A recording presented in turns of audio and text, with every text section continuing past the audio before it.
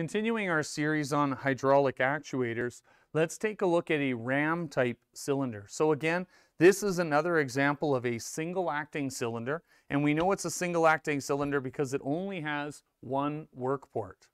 Now we know it's a ram type cylinder because the rod itself is also the piston.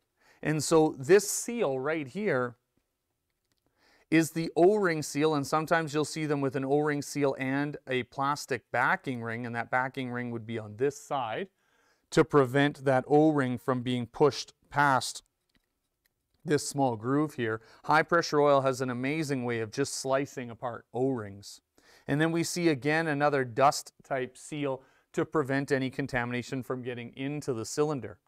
The simple operation of this cylinder is that we send hydraulic oil into its work port. It creates enough force by pressure being built underneath the surface area of the rod, and the entire rod acts as the piston and is able to travel until the O-ring snaps or bumps against the housing.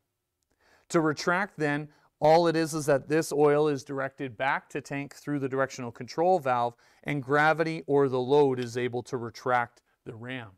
This is a very simple, cost-efficient cylinder.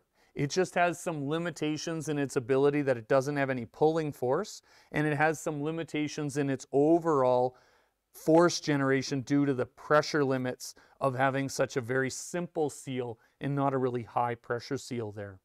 Some of you will see these type of ram type seals or ram cylinders used on portable presses, and they still are able to create quite a large amount of force because they use a high pressure seal in there.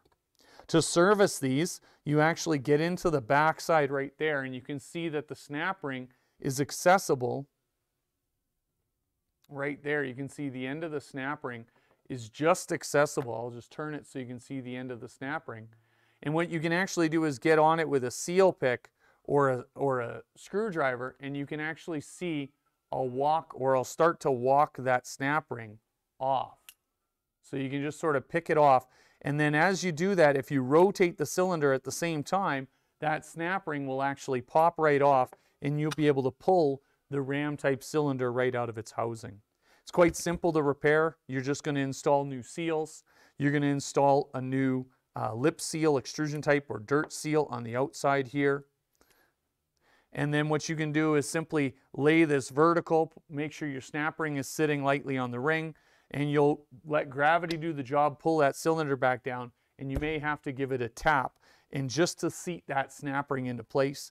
And then you'll want to extend it by hand, not using air pressure, but mechanical force, so as to not shoot this thing across your shop. But you'll want to pull it and make sure that it bottoms out at the end and doesn't pull past the snap ring.